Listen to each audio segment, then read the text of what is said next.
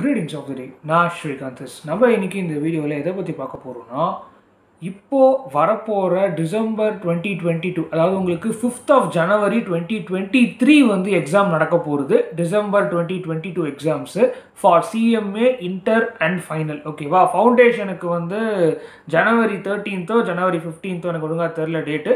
But நான் ஃபவுண்டேஷனுக்கு வந்து ரொம்ப லேட்டாக தான் வந்து வருது. பட் ஆனால் வந்து இன்டர் அண்ட் ஃபைனலுக்கு Jan 5th வந்து வந்துடுது. So Jan 5th Jan 12th வரைக்கும் உங்களுக்கு வந்து எக்ஸாம்ஸ் நடக்க போகிறது கரெக்டாக for inter and final. So உங்களுடைய இன்டர் இந்த வீடியோவில் நம்ம வந்து எதை பற்றி பார்க்க போகிறோம்னா இன்டர் படிக்கிறவங்க உங்களுடைய டேஸை எப்படி அலோகேட் பண்ணணும், என்னென்ன சப்ஜெக்ட்டுக்கு எவ்வளோ டேஸ் இப்போலேருந்து படிக்க ஆரம்பிச்சிங்கன்னா, இன்றைக்கி டேட் வந்து பார்த்தீங்கன்னா October 21st. ஸோ இப்போலேருந்து படிக்க ஆரம்பிச்சிங்கன்னா நீங்கள் வந்து லைக் எத்தனை நாளைக்கு என்னென்ன சப்ஜெக்ட்டு எத்தனை நாள் படிக்கணும் அப்படிங்கிறத நம்ம வந்து பார்க்க போகிறோம் ஜஸ்ட்டு.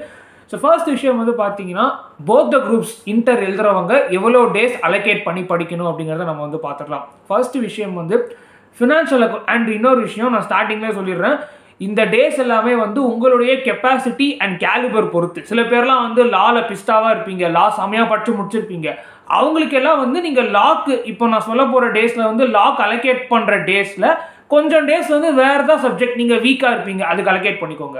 ஸோ இது எல்லாமே வந்து சப்ஜெக்ட் டு சேஞ்சஸ் தான். பட் ஆனால் ஓரளவுக்கு ஒரு பிக்சர் தெரியணும்ல, அதுக்காக தான் பேசிக்காக இந்த விஷயம் நான் சொல்கிறேன்.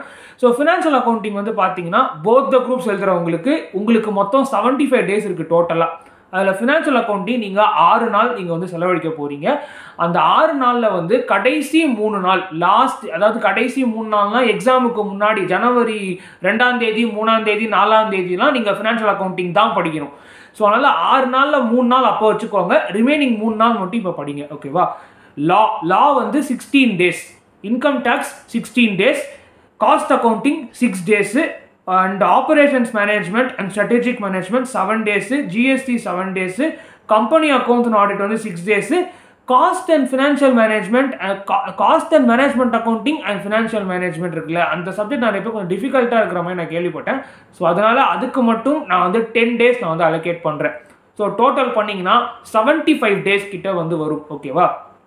ஸோ இந்த 75 டேஸை இப்படி தான் நான் வந்து ஆக்சுவலாக வந்து 2 குரூப் போத் த குரூப் எழுதுறவங்களுக்கு நான் வந்து சொல்கிறேன். ஸோ இது வந்து போத் த குரூப்ஸ் எழுதுறவங்களுக்கு இப்போ இண்டிவிஜுவலாக நிறைய பேர் வந்து எழுதுவீங்க, சிங்கிள் குரூப் மட்டுமே எழுதுவீங்க, அவங்க வந்து என்ன பண்ணணும் அப்படின்னு நம்ம வந்து பார்க்கலாம். ஸோ சிங்கிள் குரூப் மட்டுமே எழுதுறவங்க வந்து குரூப் 1 எழுதுறீங்க அப்படின்னா ஃபினான்ஷியல் அக்கௌண்டிங் 12 டேஸ், குரூப் 1லேயே வந்து லா வந்து பார்த்தீங்கன்னா 25 days, income tax 25 days, cost accounting 11 days. So இதையும் ஆட் பண்ணி பார்த்தீங்கன்னா 75 டேஸ் கிட்ட வந்து வந்துடும். ஸோ அதனால வந்து நீங்கள் லாக்கும் இன்கம் டேக்ஸுக்கும் தான் நீங்கள் அதிகமான டேஸை நீங்கள் வந்து செலவு பண்ணுறீங்க. நெக்ஸ்ட்டு வந்து குரூப் 2க்கு வரலாம். குரூப் 2 வந்து பார்த்தீங்கன்னா operations management and strategic management 14 days, GST group 2 மட்டும் எழுதுறவங்களுக்கு நான் சொல்கிறேன், ஜிஎஸ்டி 22 டேஸ், அதாவது இன்டைரக்ட் டாக்ஸேஷன் 22 டேஸ் வந்து அலோகேட் பண்ணுங்கள். ஆப்ரேஷன்ஸ் மேனேஜ்மெண்ட் வந்து 14 days, company accounts and audit வந்து 14 days, and cost and management accounting and financial management 22 days கிட்ட allocate பண்ணிக்கோங்க. இப்போ ரிமைனிங் உங்ககிட்ட 3 டேஸ் வந்துருக்கும். இப்போ நான் சொன்ன கேல்குலேஷன் வந்து 14 + 22 + 14 + 22 படின்னு வச்சுக்கோங்களேன், உங்களுக்கு வந்து 72 தான் வந்து வரும். So remaining you will be having 3 days in your hand. 75 டேஸில் 3 டேஸ் உங்கள் கையில் வந்துருக்கும். அந்த 3 டேஸில் உங்களுக்கு என்ன சப்ஜெக்ட் ரொம்ப டிஃபிகல்ட்டாக இருக்குமோ அந்த சப்ஜெக்ட் எடுத்து வச்சுட்டு உட்காந்து வந்து படிங்க. ஓகேவா? இது வந்து குரூப் 2 மட்டும் எழுதுறவங்களுக்கு. ஸோ போத் த குரூப்ஸ் எழுதுறவங்களுக்கும் நான் சொல்லிட்டேன் ஸ்டார்டிங்கில். அப்புறமா குரூப் 1 மட்டும் எழுதுறவங்க அவங்க என்ன பண்ணணும்னு நான் சொல்லிட்டேன். அப்புறம் குரூப் 2 மட்டும் எழுதுறவங்க அவங்களுக்கும் நான் சொல்லிட்டேன். இப்போது வீடியோ வந்து முடிக்க போகிற லாஸ்ட் பாயிண்ட் தான். நிறைய பேர் வந்து நான் ஜஸ்ட் என்னுடைய எக்ஸ்பீரியன்ஸ் ஆஃப் சிஎம்ஏ நான் வந்து சொல்கிறேன். என்னுடைய எக்ஸ்பீரியன்ஸ் ஆஃப் சிஎம்ஏ நிறைய பேர் சொல்கிறத விட நான் எக்ஸ்பீரியன்ஸ் பண்ண விஷயம் அண்ட் ஏன் கூட ஒரு சில பேர் படித்தவங்க நிறைய பேர் வந்து குரூப் 2 வந்து கம்மியான டேஸில் வந்து முடிக்க ட்ரை பண்ணுவாங்க. ஏன்னா குரூப் 2 வந்து it is not as deadly as group 1. Group 1 பார்த்தீங்கன்னு வச்சுக்கோங்களேன், you have income tax, you have லா. இந்த 2 சப்ஜெக்ட்னால பல பேர் வந்து பல வருஷமாக சிஎம்ஏ கிளியர் பண்ண முடியாமல் இருக்கிறதுக்கான காரணமே இந்த 2 சப்ஜெக்ட் தான். அதாவது வந்து இன்டரில் இந்த 2 சப்ஜெக்ட் தான், ஃபைனல்லையும் கிட்டத்தட்ட இந்த 2 சப்ஜெக்ட் தான். ஸோ அதனால் வந்து இந்த 2 சப்ஜெக்ட்டுக்காக என்ன பண்ணுவாங்கன்னா குரூப் 2ல இருக்கக்கூடிய சப்ஜெக்ட்ஸான ஆப்பரேஷன்ஸ் மேனேஜ்மெண்ட், ஜிஎஸ்டி, அப்புறமா வந்து cost and management accounting and financial management, company accounts and audit, இந்த 4த்தையுமே ஃபாஸ்ட்டாக முடிக்க ட்ரை பண்ணுவாங்க. இதில் ரொம்ப கொஞ்சம் அதிகமாக வாஸ்ட்டாக சிலபஸ் இருக்கிறது ஜிஎஸ்டி மட்டும்தான்.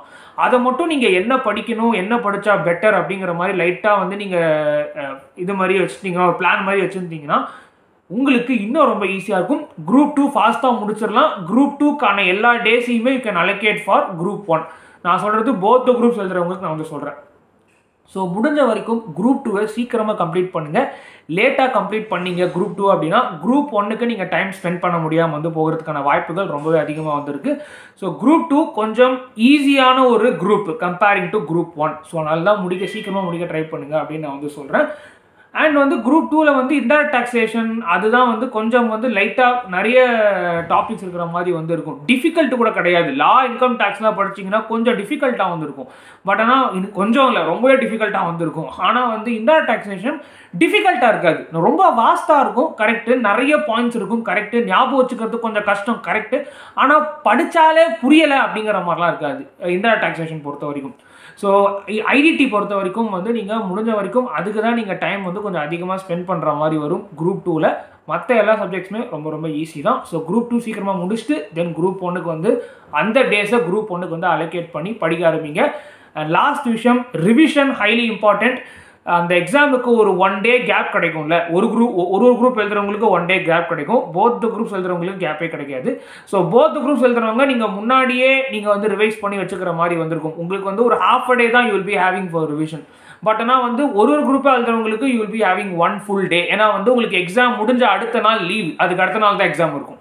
ஸோ அந்த லீவ் நாளில் ஃபுல்லாக உட்காந்து ரிவைஸ் மட்டும் பண்ணுங்கள். புதுசாக படிக்கிறதா இருந்தீங்கன்னா ரொம்ப ஈஸியான டாப்பிக்காக இருந்தால் மட்டும் படிங்க.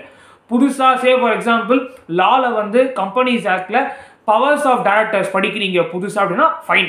ஆனால் அதே லாவில் வந்து நான் ஃபேக்ட்ரிஸ் ஆக்ட் சுத்தமாக தொடவே இல்லை, இண்டஸ்ட்ரியெல்லாம் நான் சுத்தமாக தொடவே இல்லைனா அதை நான் எடுத்து வச்சுட்டு உட்காரேன் அப்படின்னீங்கன்னா விடிஞ்சிடும், அவ்வளோதான். ஸோ அதனால் வந்து எதெல்லாம் உங்களுக்கு ஈஸியாக இருக்கோ, எதெல்லாம் கம்மியாக படிக்காமல் வச்சுருக்கீங்களோ அதெல்லாம் வந்து படித்து வச்சுக்கோங்க. ஏன்னா வந்து இது படத்திலே சொல்லியிருக்காங்க. பட் ஆனால் நான் சொல்லி தான் ஆகணும். ஒரு வருஷம் படிக்காதது இல்லை 6 மாதம் படிக்க நம்ம வந்து ஒரு நாளில் படிச்சிட போகிறோம், சத்தியமாக கிடையாது. ஒழுங்காக படித்ததை ரிவைஸ் பண்ணி சூப்பராக போய் எழுதினாலே கிளியர் பண்ணிடலாம் சிஎம்ஏ. படிக்காததை விட்டுட்டு படித்ததை கான்சென்ட்ரேட் பண்ணுங்கள். இதான் நான் வீடியோவில் சொல்ல வந்த வேண்டிய முக்கியமான விஷயங்கள் எல்லாமே நான் சொல்லிட்டேன். எனி டவுட்ஸ் மறக்காமல் டிஸ்கிரிப்ஷனில் கமெண்ட் செக்ஷனில் வந்து சொல்லுங்கள். அண்ட் இன்ஸ்டாகிராமில் நீங்கள் வந்து கனெக்ட் பண்ணுங்கள். முடிஞ்சிருக்க இந்த வீடியோ நல்லா வந்து ஷேர் பண்ணுங்கள். நிறைய பேருக்கு யூஸ்ஃபுல்லாக இருக்கும் தோணுச்சுன்னா ஷேர் பண்ணுங்கள். இதை நான் கிளம்பலான் இருக்கேன். Love you all, thank you, take care and peace.